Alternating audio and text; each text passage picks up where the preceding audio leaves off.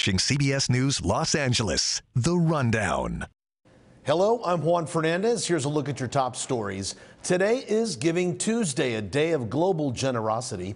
People are encouraged to donate to charities or causes they care about, but some scammers are taking advantage of this special day to trick people.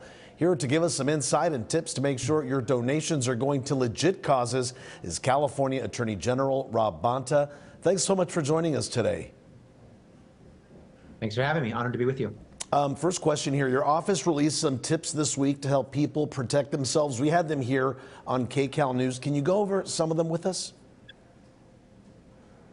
I can, and let me first say it's Giving Tuesday, and one of the things that makes California and Californians great is that we look out for each other, we take care of one another, we support one another, and those who are fortunate to have a lot and are willing to give to others do so. And so I encourage it. I want people to give, and I also want you to give in a way that gets your hard-earned money to the end user that you want it to receive it. So that's why we provided the 8 tips to make sure that the donations that you give get to where you want it to go. One of the first ones is just making sure that the nonprofit charitable organization that you're seeking to donate to is in good standing with the California Department of Justice, my office, and you can determine that by using a search tool at oag.ca.gov under the charitable section.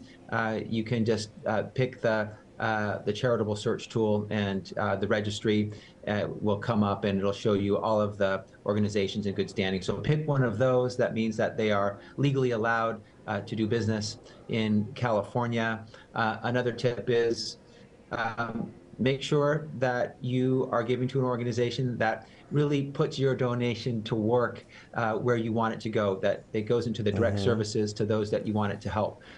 You can look at financial records and go onto the website of different organizations to determine how much they spend on overhead versus how much they spend on direct service being provided to those in need.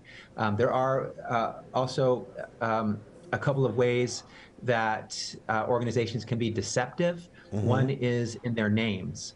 So we all know the name, for example, the Red Cross, but there was an organization that sought to benefit from the good name of the Red Cross by calling itself the American Red Cross of California. It was fraudulent. It was not the Red Cross that we know and love, and we had to shut it down in the past. Websites can also be deceptive. There was a website that used the name UNICEF in it to really benefit from the good name of UNICEF, and it was a COVID-19 UNICEF relief website, but it had nothing to do with UNICEF, which was at unicef.org.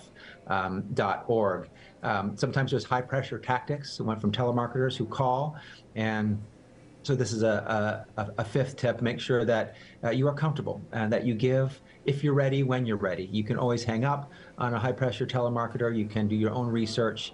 You can call the organization directly. Never feel pressured into having to give.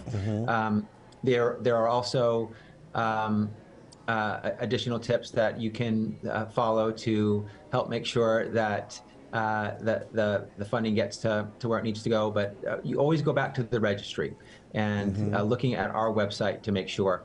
And 2 other quick tips: beware of social media, online, GoFundMe type of funding. Sometimes that money might just go to the person that's raising the money. It might not go to a charitable organization at the end. Also, people with QR codes and portable card readers.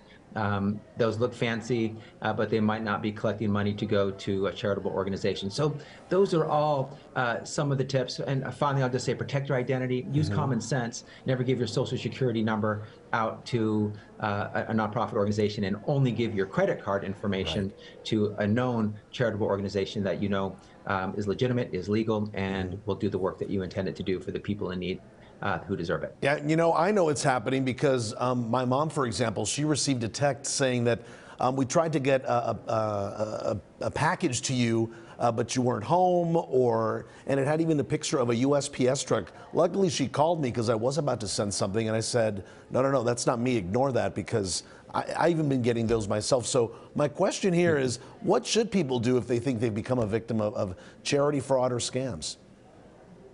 You can call our office, and that's how we enforce the rules governing charitable organizations to make sure that there's compliance and that we hold accountable those who break the law. So oag.ca.gov, you can file a complaint with our office, and we will follow up to make sure that it is a legitimate organization, and if it's not, we will hold them accountable for violating the law. So please report to us anything that you think is suspicious, is not in compliance with the law.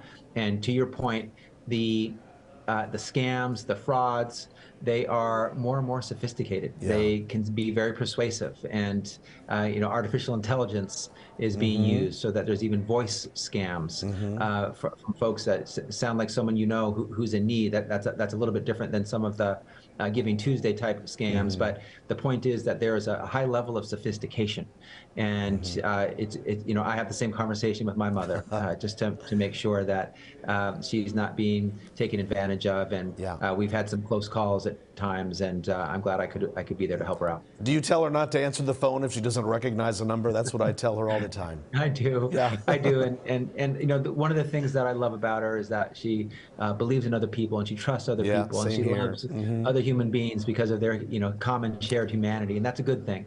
I don't want her to lose that, but I don't want her to be naive either, and I don't want her to be the victim of a scam or a crime. So we try to strike the right balance, and that's just always being vigilant. And if you're not sure, listen to your instincts, listen to your gut. It's usually right. And if you're concerned, report it to us. Well, we're good sons. We're on top of it. Another question here: has your office seen an uptick in these type of scams? Is something seasonal, something we're seeing year round now? We give these tips to arm Californians in a way that can keep them safe and allow them to do what they want to do, to give, to contribute, to be part of Giving Tuesday, to donate their money to those in need, and so that they can do it in a safe way. And we feel compelled to do it every year this time of year because that there's a rhythm to scams and frauds. They follow certain times when people are in the giving mood. The holidays is one of those times. After natural disasters, for example, is another time. So we see upticks in scams when there's an uptick in the good human desire to give to others who are in need. So it's a time to protect yourself while you give, and we hope these 8 tips can be helpful. Something we had on the news yesterday, you were at the downtown women's shelter right here in LA, and question is, why was it important for you to give your tips there and then later volunteer? It was all in the holiday spirit of giving, and to highlight an incredible organization, the Downtown Women's Center, who has been lifting up women, homeless Californians, transforming their lives, giving them wraparound services, loving them, leading with compassion and empathy and support and services and programs that change lives for the better. And it's that spirit, that track record of success, of giving to others, of helping our community be better, that I wanted to highlight. And I wanted to say thank you.